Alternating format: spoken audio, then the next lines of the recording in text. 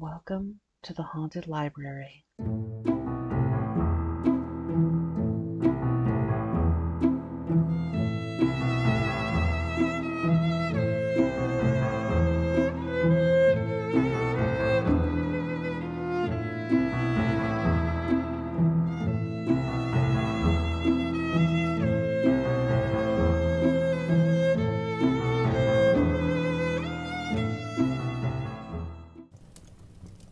Welcome, readers, to the second installment of The Legend of Sleepy Hollow by Washington Irving, in which we join our friend Ichabod Crane on his way to the Halloween party at the Van Tassels. It was, as I have said, a fine autumnal day. The sky was clear and serene, and nature wore that rich and golden livery which we always associate with the idea of abundance. The forests had put on their sober brown and yellow, while some of the tenderer kind had been nipped by the frosts into brilliant dyes of orange and purple and scarlet.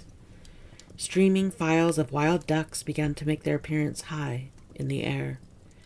The bark of the squirrel might be heard from the groves of beech and hickory nuts, and the pensive whistle of the quail at intervals from the neighboring stubble field.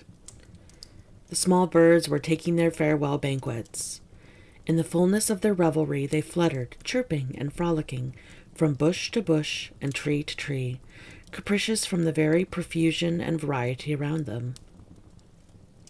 There was the honest cock-robin, the favorite game of stripling sportsmen, with its loud, querulous note, and the twittering blackbirds flying in sable clouds, and the golden-winged woodpecker, with his crimson crest, his broad black gorget, and splendid plumage, and the cedar bird with its red-tipped wings and yellow-tipped tail, and its little Montero cap of feathers, and the blue jay, that noisy coxcomb in his gay light blue coat and white underclothes, screaming and chattering, nodding and bobbing and bowing, and pretending to be on good terms with every songster of the grove. As Ichabod jogged slowly on his way, his eyes, ever open to every symptom of culinary abundance, ranged with delight over the treasures of jolly autumn. On all sides he beheld vast stores of apples, some hanging in oppressive opulence on the trees, some gathered into baskets and barrels for the market, others heaped up in rich piles for the cider press. Farther on he beheld the great fields of Indian corn, with its golden ears peeping from their leafy coverts, and holding out the promise of cakes and hasty pudding, and the yellow pumpkins lying beneath them, turning up their fair round bellies to the sun, and giving ample prospects of the most luxurious of pies. And soon he passed the fragrant buckwheat fields, breathing the odor of the beehive, and as he beheld them, soft anticipation stole over his mind of dainty slapjacks, well buttered and garnished with honey or treacle by the delicate little dimpled hand of Katrina Van Tassel. Thus feeding his mind with many sweet thoughts and sugared suppositions, he journeyed along the side of a range of hills which look out upon some of the goodliest scenes of the mighty Hudson. The sun gradually wheeled his broad disk down the west. The wide bosom of the Tappan Zee lay motionless and glassy, except that here and there a gentle undulation waved and prolonged the blue shadow of the distant mountain. A few amber clouds floated in the sky, without a breath of air to move them. The horizon was of a fine golden tint, changing gradually into a pure apple green, and from that into the deep blue of the mid-heaven. A slanting ray lingered on the woody crests of the precipices that overhung some parts of the river, giving greater depth to the dark gray and purple of their rocky sides. A sloop was loitering in the distance, dropping slowly down with the tide, her sail hanging uselessly against the mast, and as the reflection of the sky gleamed along the still water, it seemed as if the vessel was suspended in the air. It was toward evening that Ichabod arrived at the castle of the Herr Van Tassel, which he found thronged with the pride and flower of the adjacent country. Old farmers, a spare leather-faced race, in homespun coats and breeches, blue stockings, huge shoes, and magnificent pewter buckles, Their brisk, withered little dames in close-crimped caps, long-waisted short gowns, homespun petticoats, with scissors and pincushions and gay calico pockets hanging on the outside. Buxom lasses, almost as antiquated as their mothers, except where a straw hat, a fine ribbon, or perhaps a white frock, gave symptoms of city innovation. The sons in short, square-skirted coats with rows of stupendous brass buttons, and their hair generally braided in the fashion of the times, especially if they could procure an eel skin for the purpose, it being esteemed throughout the country as a potent nourisher and strengthener of the hair. Brom Bones, however, was the hero of the scene, having come to the gathering on his favorite steed, Daredevil, a creature, like himself, full of mettle and mischief, and which no one but himself could manage. He was, in fact, noted for preferring vicious animals, given to all kinds of tricks, which kept the rider in a constant risk of his neck, for he held a tractable, well-broken horse as unworthy of a lad of spirit. Fain would I pause to dwell upon the world of charms that burst upon the enraptured gaze of my hero as he entered the state parlor of Van Tassel's mansion. Not those of the bevy of buxom lasses with their luxurious display of red and white, but the ample charms of a genuine Dutch country tea-table in the sumptuous time of autumn. Such heaped-up platters of cakes and various and almost indecipherable kinds, known only to experienced Dutch housewives. There was the doughy donut, the tender oliekoek, and the crisp and crumbling cruller, sweet cakes and short cakes, ginger cakes and honey cakes, and the whole family of cakes.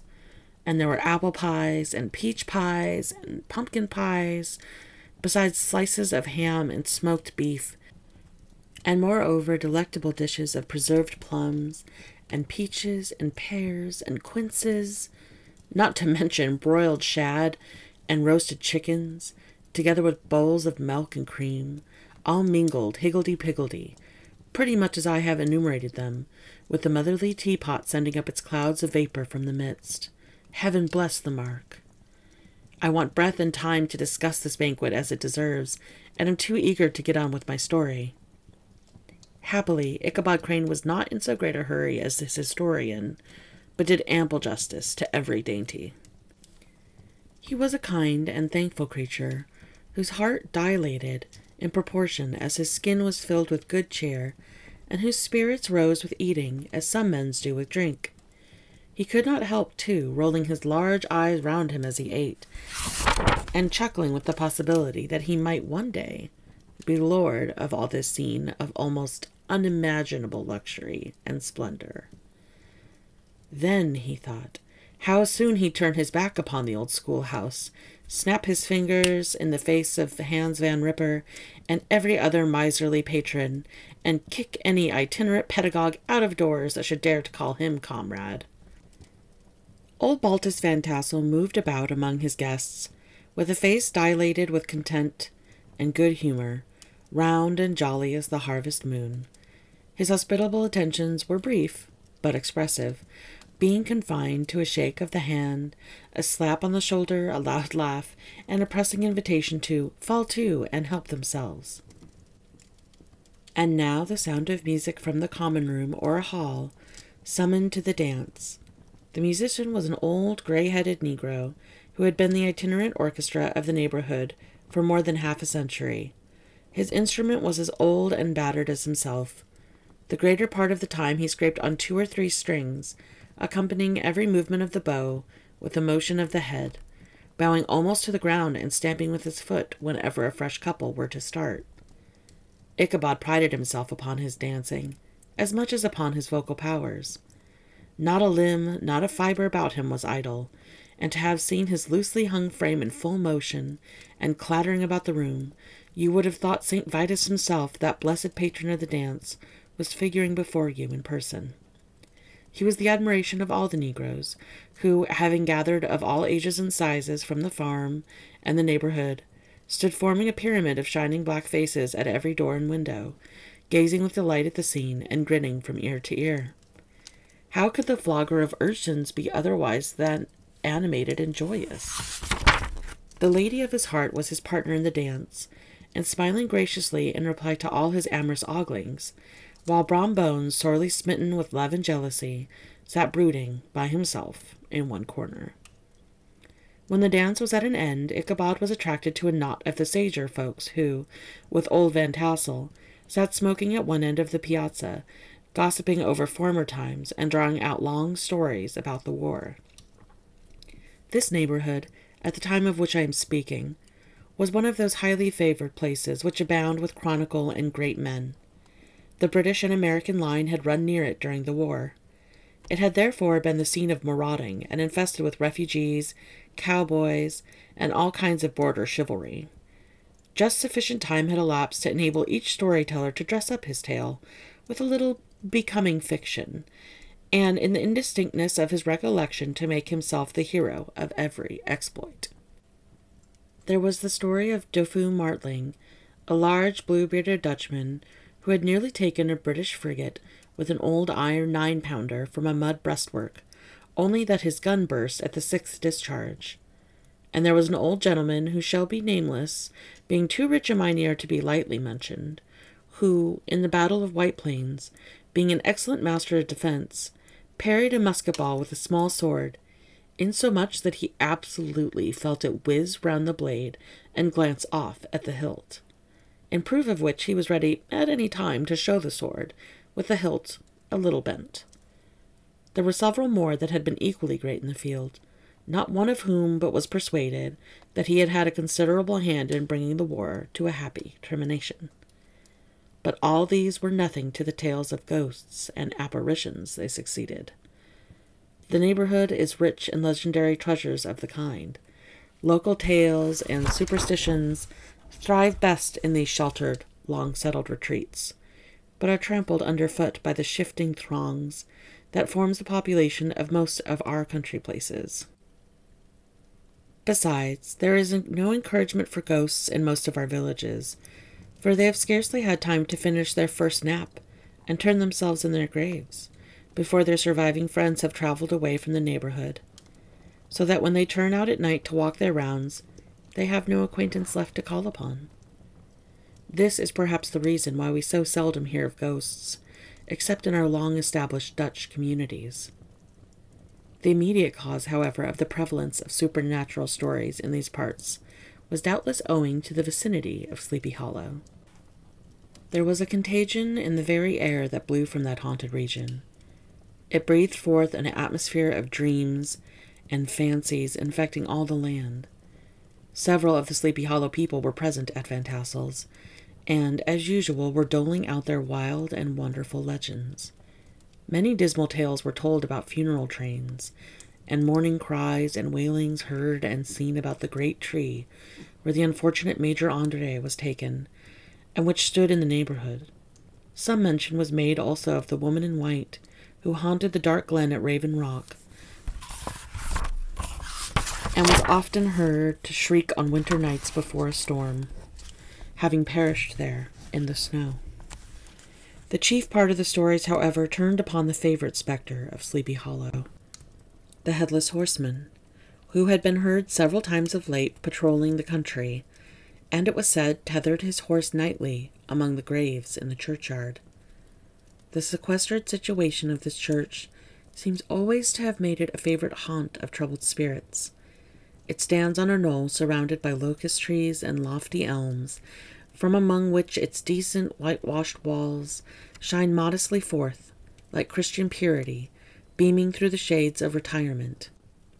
A gentle slope descends from it to a silver sheet of water, bordered by high trees, between which peeps may be caught at the blue hills of the Hudson. To look upon its grass-grown yard, where the sunbeams seem to sleep so quietly, one would think that there at least the dead might rest in peace. On one side of the church extends a wide woody dell, along which raves a large brook among broken rocks and trunks of fallen trees. Over a deep black part of the stream, not far from the church, was formerly thrown a wooden bridge. The road that led to it and the bridge itself were thickly shaded by overhanging trees, which cast a gloom about it even in the daytime, but occasioned a fearful darkness at night. Such was one of the favorite haunts of the Headless Horseman, and the place where he was most frequently encountered. The tale was told of old Brower, a most heretical disbeliever in ghosts, how he met the horseman returning from his foray into Sleepy Hollow, and was obliged to get up behind him, how they galloped over bush and brake, over hill and swamp, until they reached the bridge. And then the horseman suddenly turned into a skeleton, threw old Brower into the brook, and sprang away over the treetops with a clap of thunder. This story was immediately matched by a thrice marvelous adventure of Brom Bones, who made light of the galloping Hessian as an errant jockey.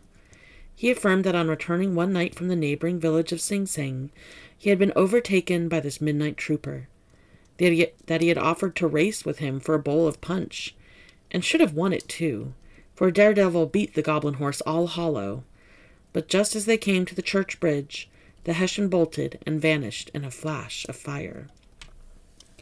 All these tales told in that drowsy undertone with which men talk in the dark, the countenances of the listeners only now and then receiving a casual gleam from the glare of a pipe, sank deep in the mind of Ichabod. He repaid them in kind with large extracts from his invaluable author, Cotton Mather, and added many marvelous events that had taken place in his native state of Connecticut, and fearful sights which he had seen in his own nightly walks about Sleepy Hollow. The revel now gradually broke up. The old farmers gathered together with their families in their wagons, and were heard for some time rattling along the hollow roads and over the distant hills.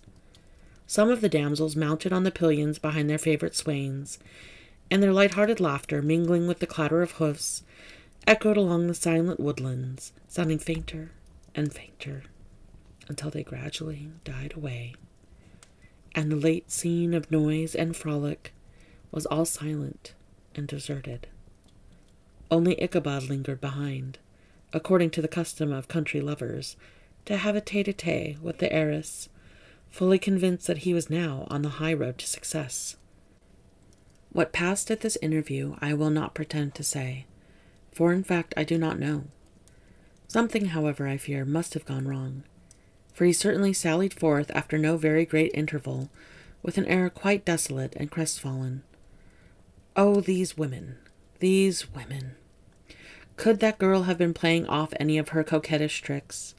Was her encouragement of the poor pedagogue all a mere sham, to secure her conquest of his rival? Heaven only knows, not I. Let it suffice to say, Ichabod stole forth with the air of one who had been sacking a hen roost rather than a fair lady's heart. Without looking to the right or left, to notice the scene of rural wealth on which he had so often gloated, he went straight to the stable, and with several hearty cuffs and kicks, roused his steed most uncourteously from the comfortable quarters in which he was soundly sleeping, dreaming of mountains of corn and oats and whole valleys of timothy and clover. It was the very witching time of night that Ichabod, heavy-hearted and crestfallen, pursued his travel homeward along the sides of the lofty hills which rise above Tarrytown, and which he had traversed so cheerily in the afternoon. The hour was as dismal as himself. Far below him the Tappan Zee spread its dusky and indistinct waste of waters, with here and there the tall mast of a sloop riding quietly at anchor under the land. In the dead hush of midnight, he could even hear the barkings of the watchdog from the opposite shore of the Hudson, but it was so vague and faint as only to give an idea of his distance from this faithful companion of man.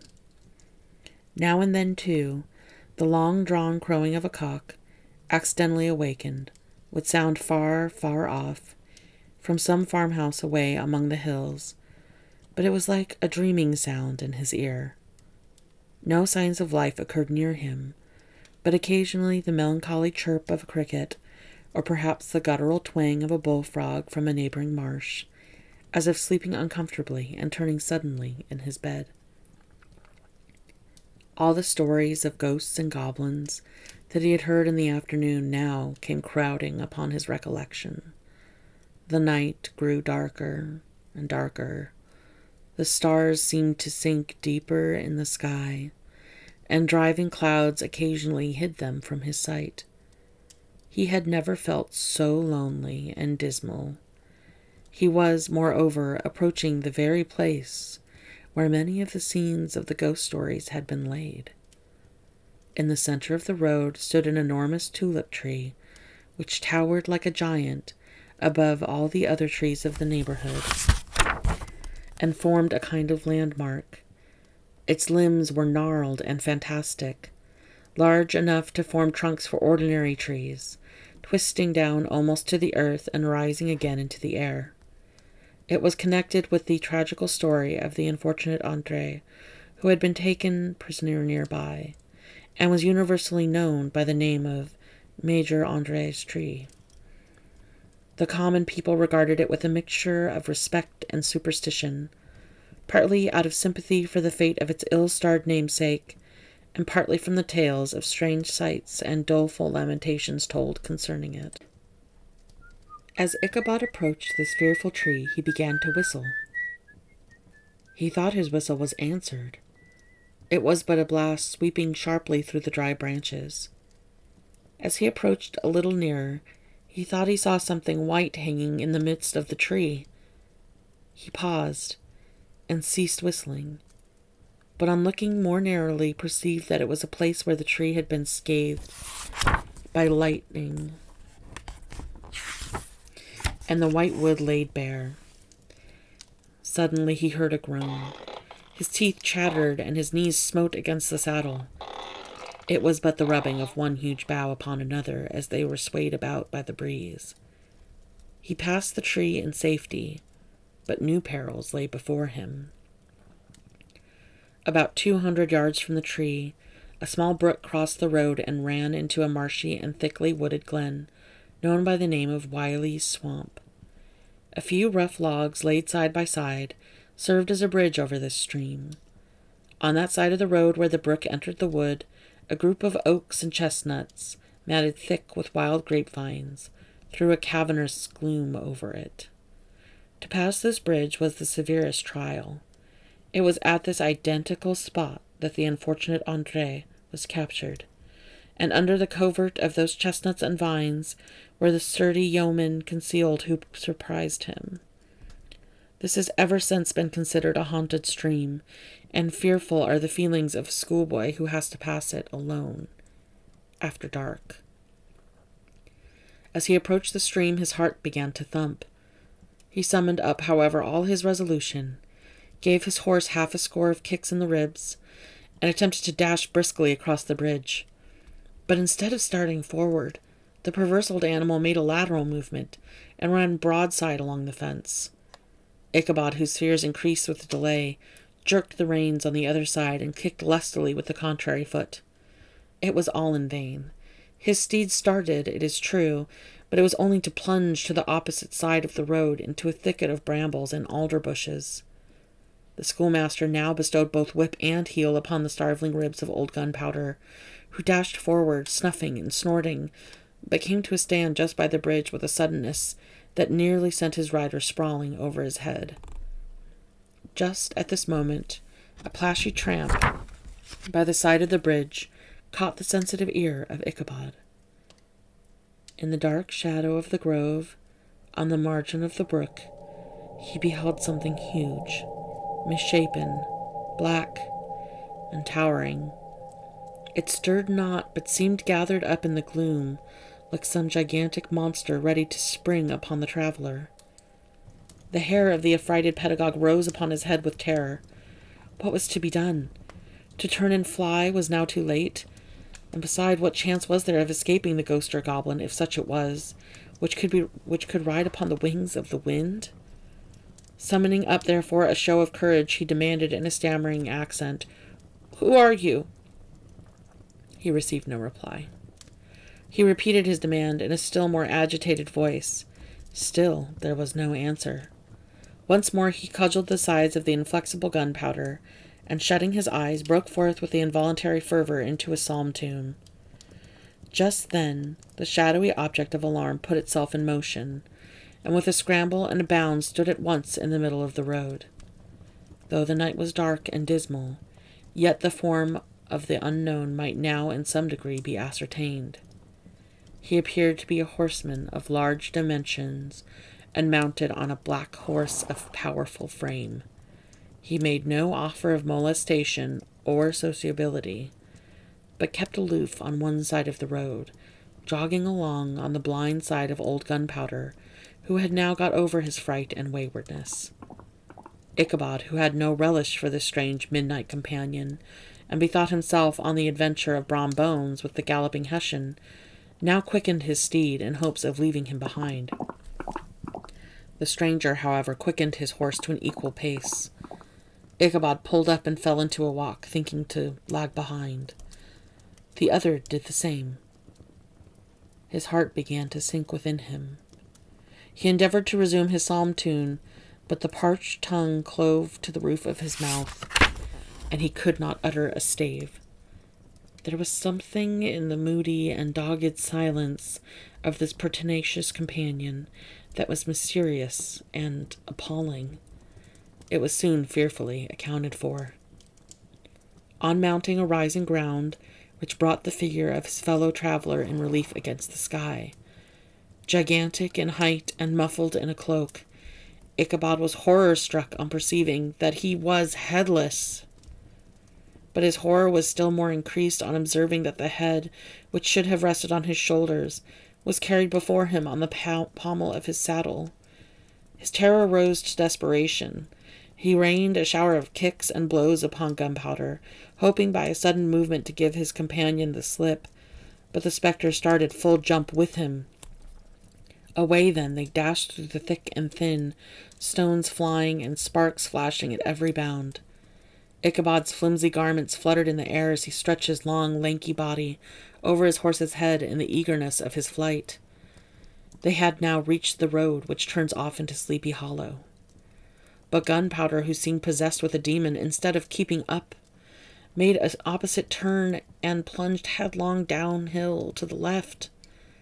This road leads through a sandy hollow shaded by trees for about a quarter of a mile, where it crosses the bridge famous in goblin story, and just beyond swells the green knoll on which stands the whitewashed church. As yet the panic of the steed had given his unskilful rider an apparent advantage in the chase. But just as he had got halfway through the hollow, the girths of the saddle gave way, and he felt it slipping from under him.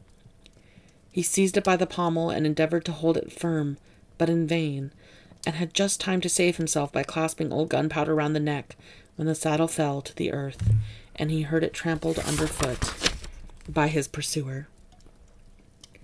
For a moment the terror of Hans von Ripper's wrath passed across his mind, for it was his Sunday saddle. But this was no time for petty fears. The goblin was hard on his haunches, and, unskilled rider that he was, he had much ado to maintain his seat, sometimes slipping on one side, sometimes on another, and sometimes jolted on the high ridge of his horse's backbone, with a violence that he feared would cleave him asunder. An opening in the trees now cheered him with the hopes that the church bridge was at hand.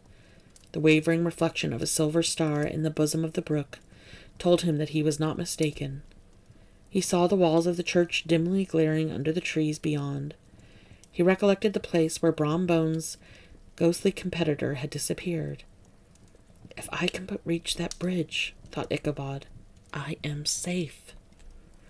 Just then he heard the black steed panting and blowing close behind him.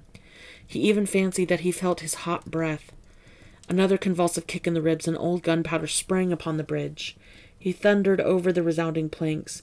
He gained the opposite side, and now Ichabod cast a look behind him to see if his pursuer would vanish, according to rule, in a flash of fire and brimstone. Just then he saw the goblin rising in his stirrups, and in the very act of hurling his head at him. Ichabod tried to dodge the horrible missile, but too late. It encountered his cranium with a tremendous crash. He was tumbled backlong into the dust, and Gunpowder, the black steed, and the goblin rider passed by like a whirlwind. The next morning, The old horse was found without his saddle, and with the bridle under his feet, soberly cropping the grass at his master's gate. Ichabod did not make his appearance at breakfast. Dinner hour came, but no Ichabod. The boys assembled at the schoolhouse and strolled idly about the banks of the brook, but no schoolmaster. Hans von Ripper now began to feel some uneasiness about the fate of poor Ichabod and his saddle. An inquiry was set on foot, and after diligent investigation, they came upon his traces. In one part of the road leading to the church was found the saddle trampled in the dirt.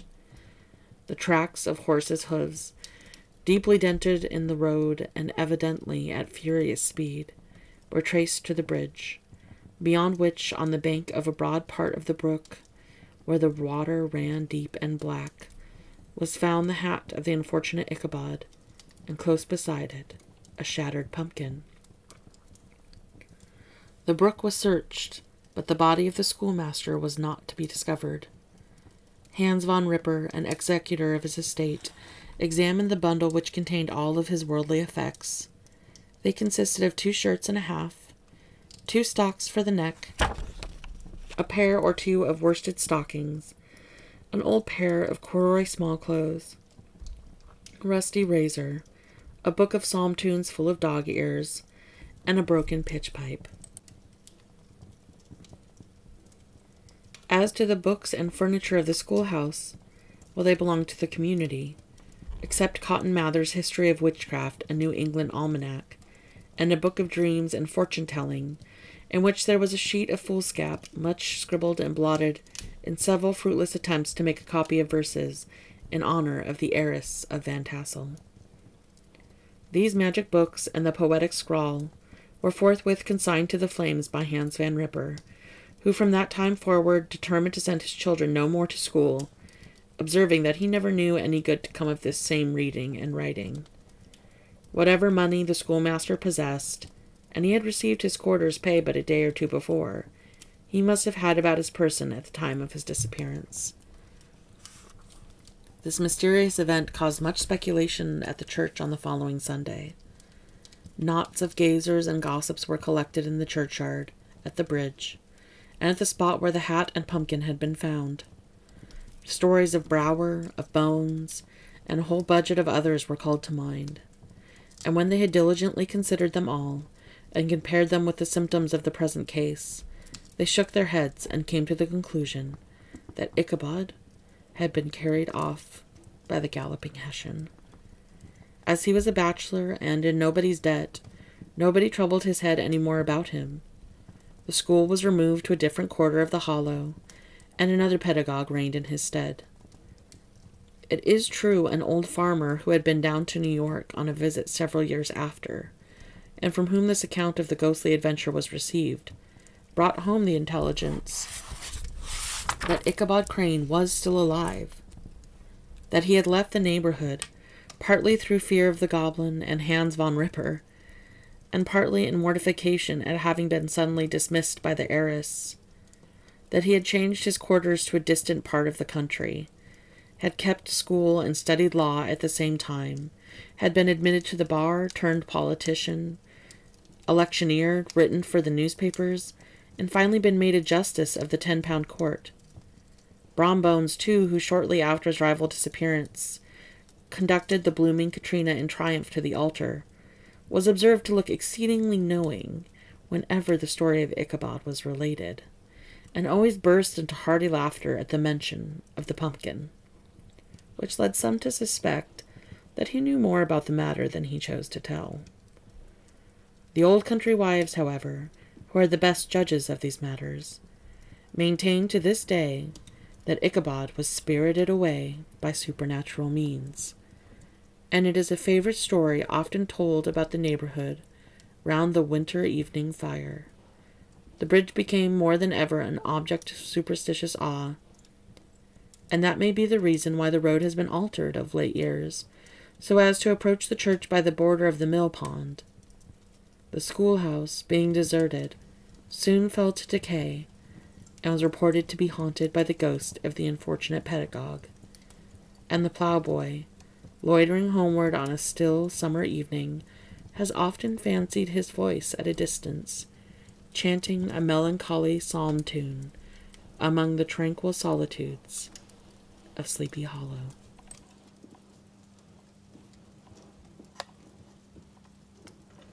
And here we reach the end of our tale, and the end of Mr. Ichabod Crane's. Or perhaps not. One never knows. The library is closing now. Come back next time for another haunted story.